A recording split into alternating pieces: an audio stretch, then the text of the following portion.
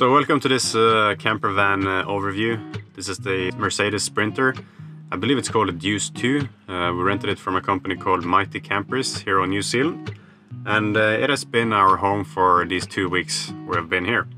So it's not a paid review or anything. I'm just hoping to show you what it looks like and maybe help you decide on what you can get if you want to go to New Zealand.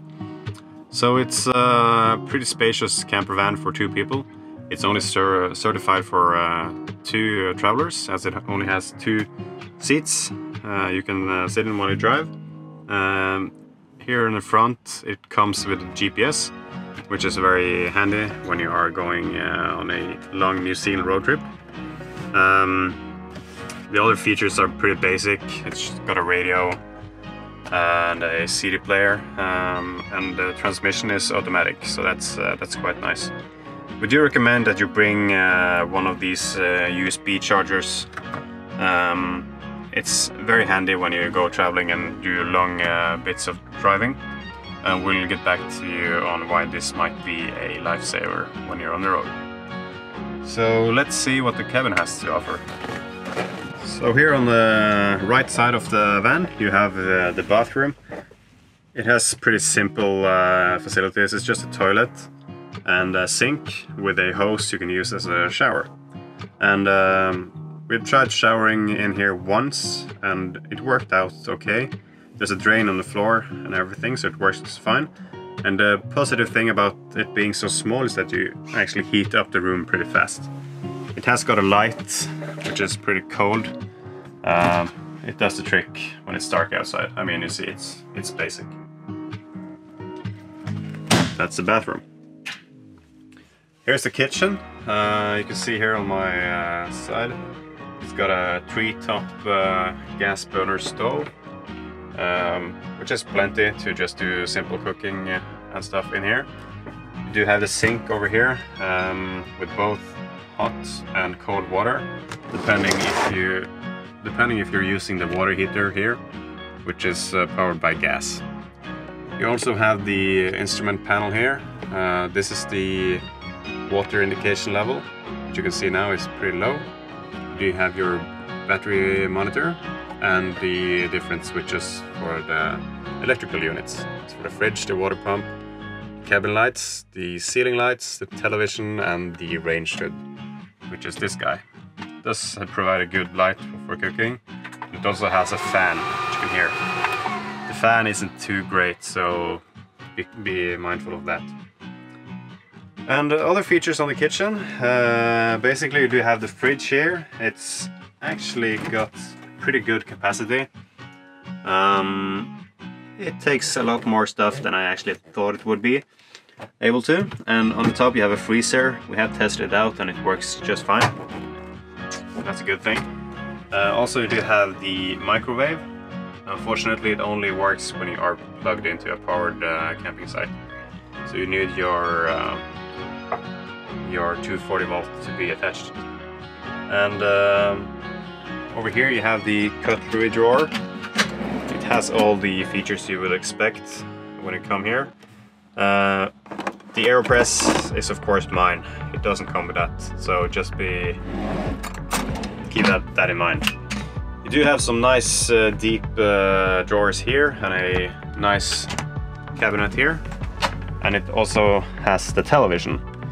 But the television is a joke. It's basically the size of a big iPad, so you won't be watching too many hours on that one. Here's the different things you need to make yourself a nice dinner. It also has the French press if you want coffee, the water heater, and different facilities, as you can see. Also comes with a cutting board.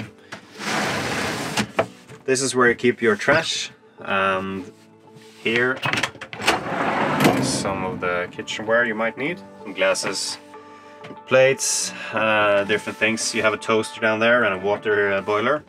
And the water boiler and the toaster only works when you are plugged in to a powered site as well. All along the top of the van you have these nice cabinets, and they aren't too deep, as you might be able to see. It's not very deep at all. but they do provide a nice width, and the length makes it able to, you can just stuff a bunch of clothes in there or whatever. All along you also have these nice downlights, simple on and off turns here on the actual light. It does provide a nice warm tone in the cabin when you are when it's dark outside. So that's pretty nice. And you can also see these curtains tucked away around the sides here.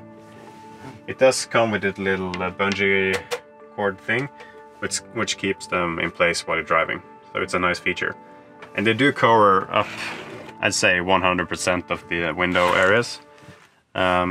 Might be a little bit hard to like do the edges with them, but you get used to it. And this is a pro tip, these hair clips. You can use them to attach the different curtains like this, and you won't have any light leaks in between. So that's a tip. Back here is the seating area. You do have this swivel tabletop, which is handy. Just remember to try to find like a horizontal flat parking space, or else all your things will just slide across the table. So you should take your time parking this thing. So this seats at least us two, even more people if you want to bring friends over. And of course you just use this tabletop to convert it into a bed. There's also another plate in the front of the vehicle just behind the driver's seat that you can use to have this whole area covered. You take down these side cushions and you get a pretty nicely sized bed for two people. I'm 1 meter and 85 centimeters and I can lie out flat without any problem. So it's been nice. Basically for the entirety of our trip we just kept it as a bed, to be honest, because it's much easier. You don't have to tuck away the bed linen and all of that stuff, and that provides you with an extra storage compartment underneath the bed here, which is pretty nice. And overall storage is very good in this van. You can see here underneath the sofa you do have these cabinets, which are very spacious. Here's one of the pillows and some of the bedding, and yeah, we have tucked away the duvets and the pillows, so it's not lack of any space at least.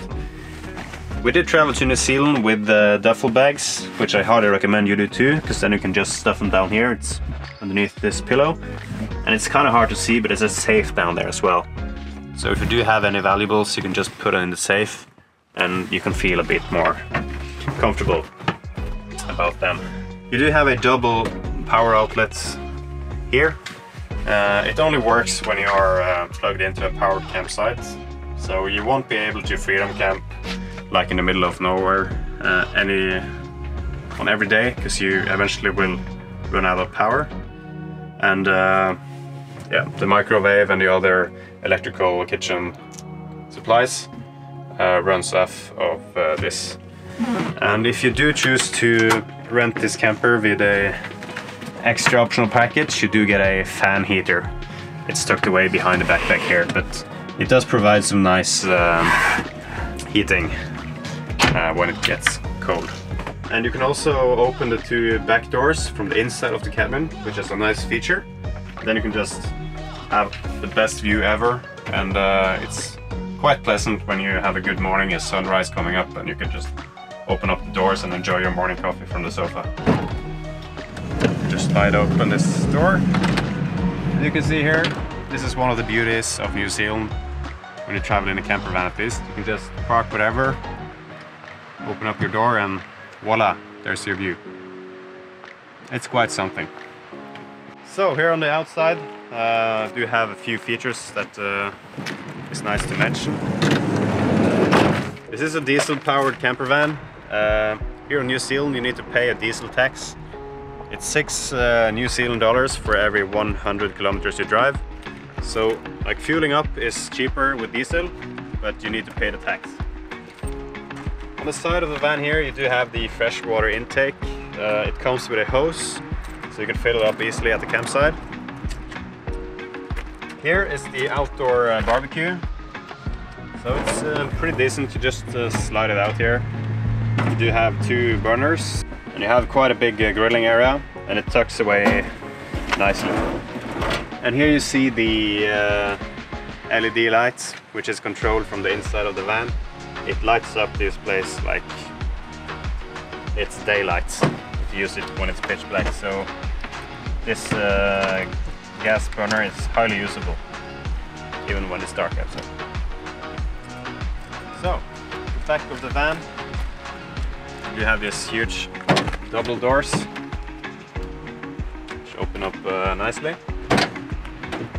And the camper van came with this camper table, 2 camper chairs which are tucked underneath there. And this is the hose you need to fill up your freshwater tank. So it's a decent system. On the other side, this is a bit cracked, but it works, does the job. This is the water heater run by the gas. Here is your power intake, which you'll use when you are connected on a powered campsite. And on the side here, you have your grey water waste pipe, which you simply open up over a qualified dump station and just get rid of all the water. Here's your gas. Remember to shut off the gas every time you're out driving on the road. And in front here is where you empty your toilet from. So it's the least delicate part of camping, but it has to be done. So that's it. This camper van has been a very fun vehicle to use when we've been here in New Zealand. It's a comfortable place to stay. We have driven like 3,000 kilometers in this thing, so it has been a champ. Hope you like this video, and see you next time.